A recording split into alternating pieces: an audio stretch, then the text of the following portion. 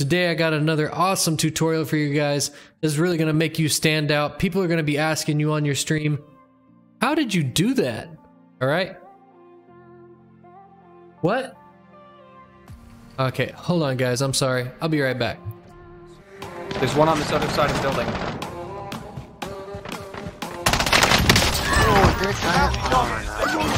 Oh god. Yeah, I'm down. Both broken. That's right. I'm going to show you guys how to make your very own custom Be Right Back scene that just is completely different than anything anybody else does. Let's go ahead and jump into this video, but first, hit the like button, guys. Hit that like button, hit that subscribe button. I'm rolling out with new content every week. Let's go ahead and jump into this tutorial, all right? The first thing you're gonna need to do is set up a couple things. First off, we did a couple videos over the past couple weeks. You're gonna need to have touch portal set up, and you're also gonna need to have move transition set up. Move transition is going to help you set up the move values in order to make things go from transparent to being able to be seen.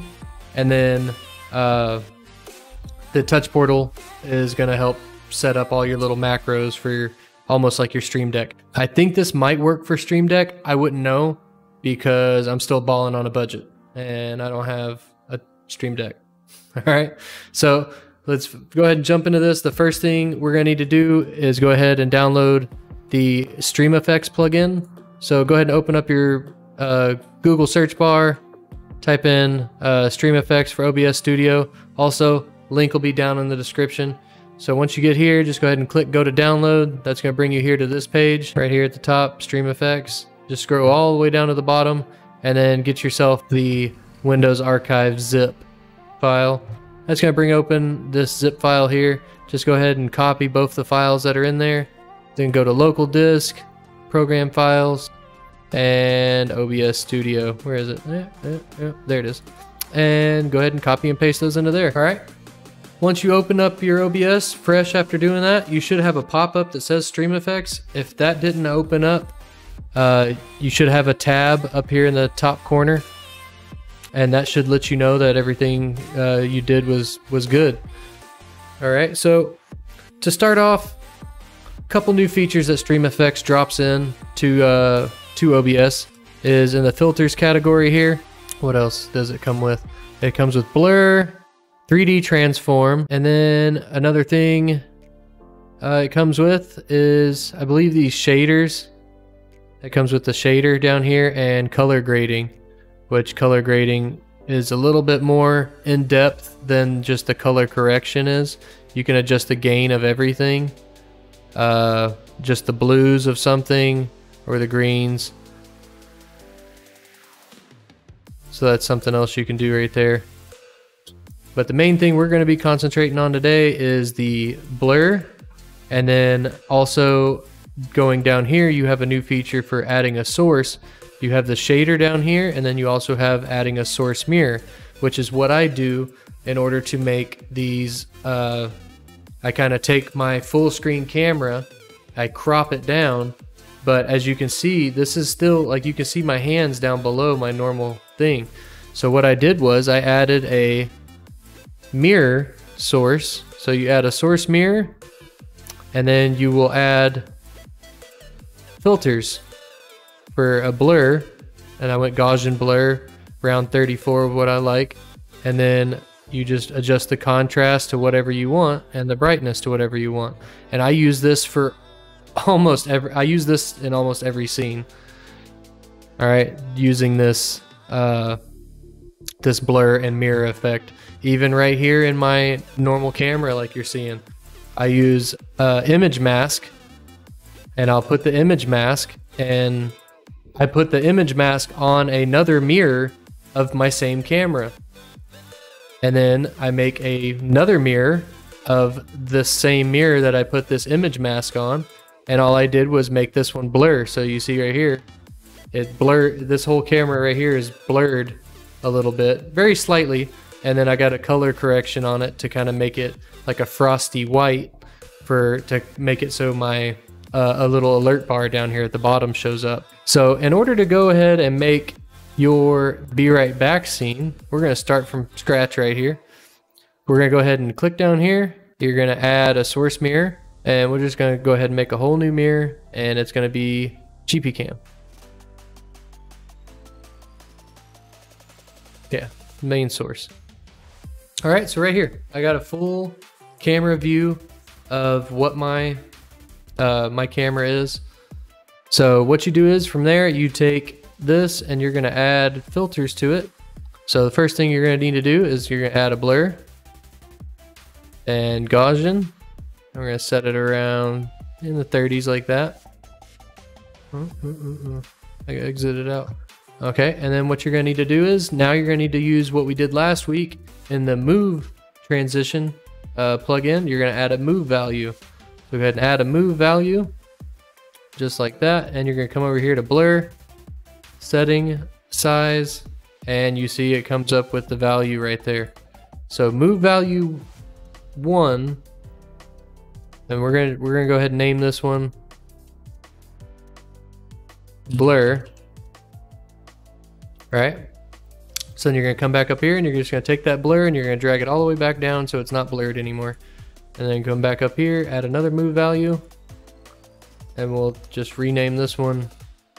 I like to name these because it helps out in the process of making your buttons in Touch Portal. And we'll just call this one Unblur. Keep it simple. All right, and we're going to make the big blur there, size, and get value. There you go. If it doesn't work and when you make the button, a lot of times what all you need to do is come over here to the Start Trigger tab and just say enable when the eye in front of the icon filter is enabled. But we should see. And then so now when I click this first one, you see it blurs it, and click this second one, it unblurs it. All right. And then the next thing we're going to need to do is we're going to need to add some type of media source in here. And let me find something here. Videos. There we go. I'll use this 40-second thing here that I got earlier playing. So what I did was I took this and I set this guy up like this. And then to get your Be Right Back lettering, something I like to do is I like to go to a site called defont.com, and in here you can pick any font that you really like. You can go old school and you can find something kind of neat.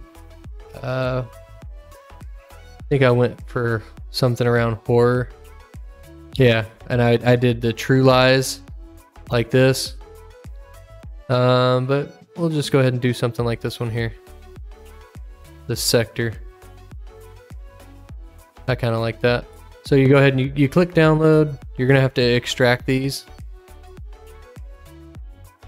And when you click on the file here, all you're going to need to do is right click on each one of these and go down to where it says install and just click install like that. And do that for both of those. Just like that. And then all you gotta do is open up some type of software. For like what I used was like Photoshop. A free one, if you want, is you can go to photopea.com. Again, links for all these will be down in the description. And just click on a new project. Leave it 1280 by 720 is fine. And you're just gonna need to click a new layer, unlock that first layer, and delete it so it's got a transparent background. Hit the, where is it? The type tool. And when you come up here to this top corner to select your font, you're just going to hit load font. And you're going to have to go to that same folder in your downloads. Just like this. So now at the top, it should be there at the top. If not, know what it, yeah, it's not. So it was called Sector. So that's what we know it's called.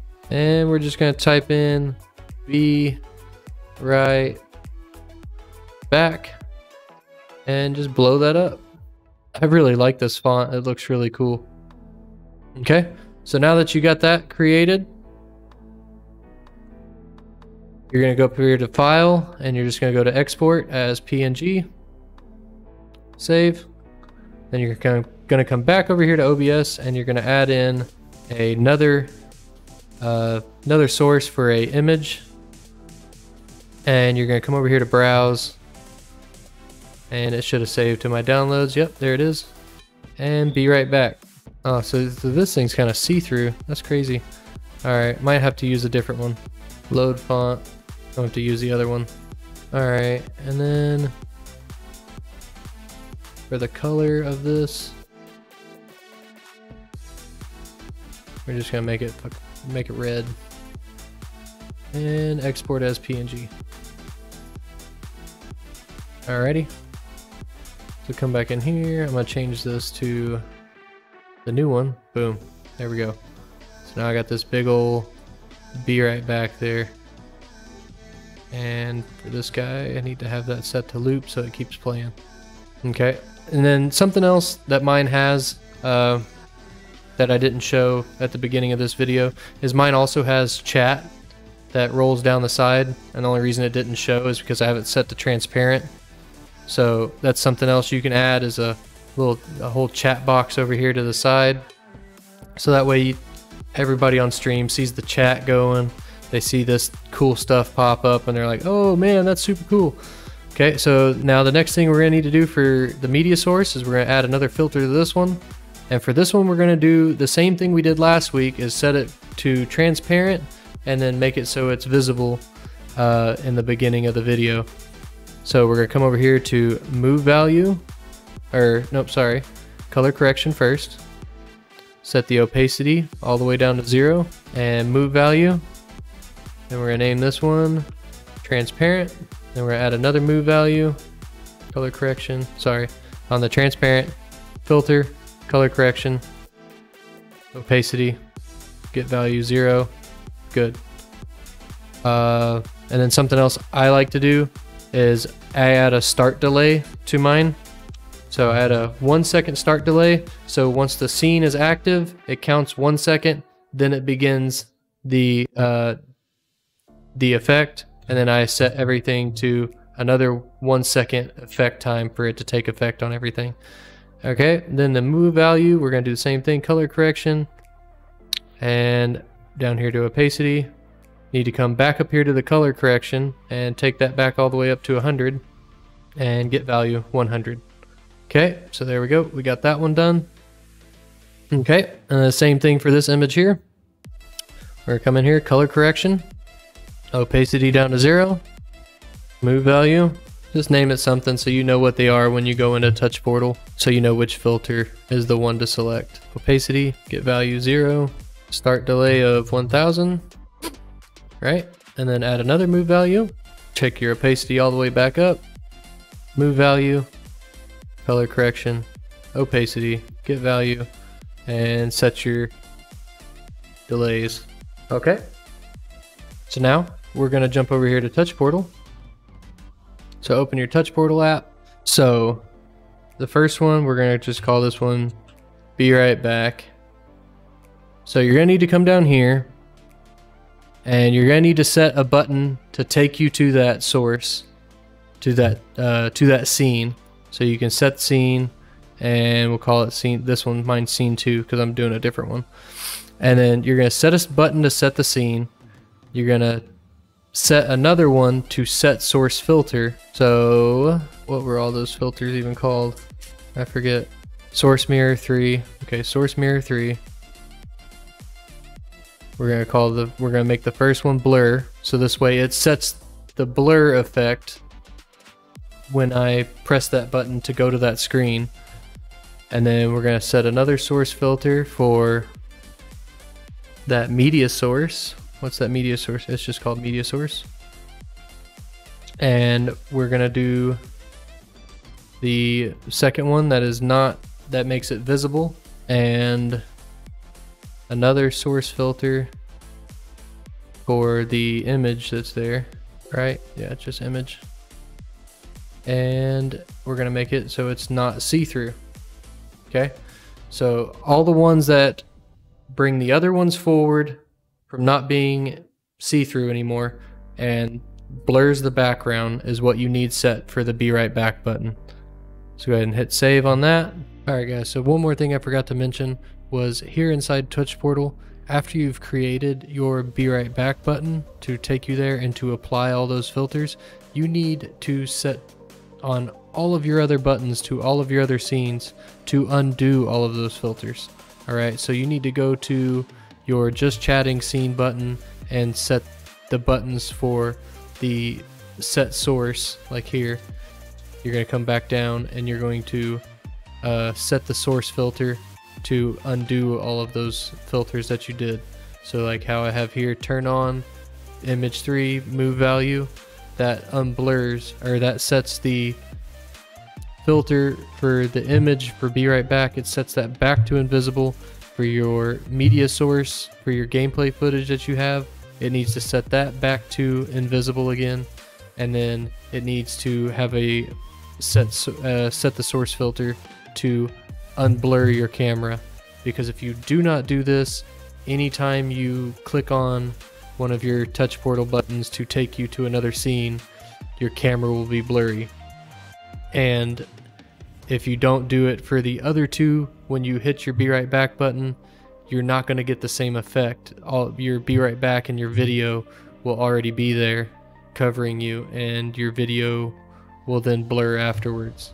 So, alright guys, if you've done everything correctly now, when you go to click your be right back scene, it should do this.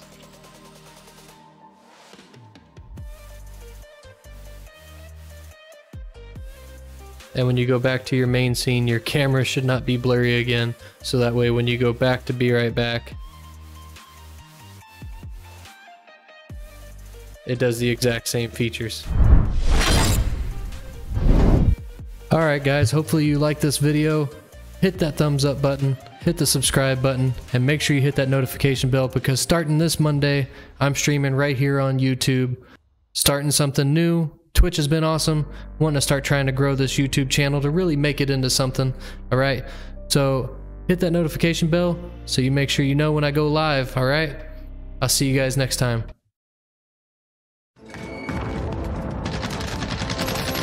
Trading up, trading up. Crack the second one. Down the other one. One.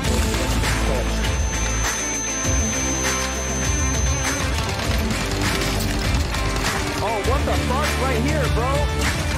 Coming up.